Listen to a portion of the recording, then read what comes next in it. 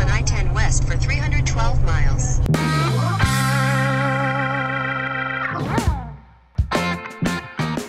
We use Google Maps for our directions for a lot of reasons.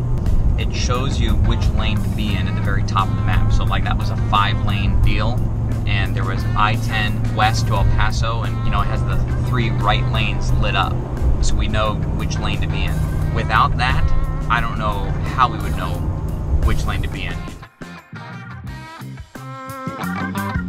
I also found out how to turn on or off tolls in Google Maps, and let me tell you something, it's not intuitive. What you'll need to do is when you put in your destination from your current location to where you're going, then before you hit the blue triangle, what you want to do is go up at the top and you'll see three little dots next to your current location. Click that and a whole bunch of settings will come up. And in there, there'll be an option for advanced settings. You can turn it on or turn it off. I'll turn on avoid tolls, and then I'll see where it routes me and I'll get an ETA. Then I'll turn it off and I'll go back in there and I'll see if the ETA is anywhere near close to it. And then we'll get a sense for, you know, if basically it's the same ETA, I'll just avoid the toll. But if it's gonna save an hour, I'll take the toll.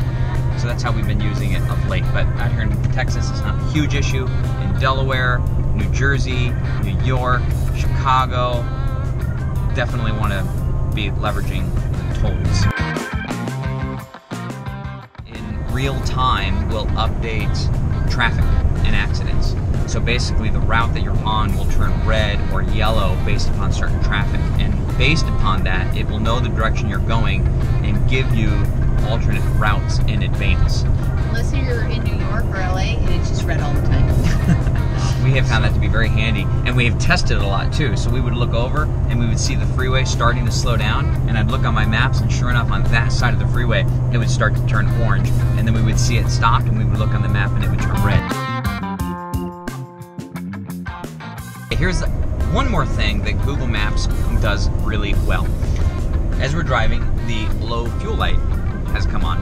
An easy way to find a gas station or anything while you're on your way on Google Maps. Let me show you how to do that. You click the search button, and in the search button you can type in Starbucks, you can type in a hotel, you can type in Cabela's or Walmart, or you can take the pre-selected, which would be like gas stations, restaurants, grocery stores, etc. So I went ahead and selected gas stations, and then all the gas stations come up on the route, which is great, because how many times back in the day would you want to find something and it would say that, you know, a gas station is 3 miles away, but it's the wrong direction.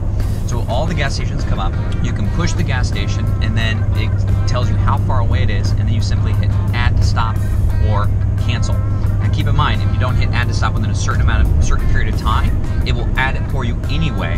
And then to remove that, you just hit the X at the bottom of the screen, which by the way is showing you the new ETA of the stop, and it gives you the price of the gas. No way, really? Yeah. Yeah. Wow. I mean, it's pretty cool. Google Maps has got their together.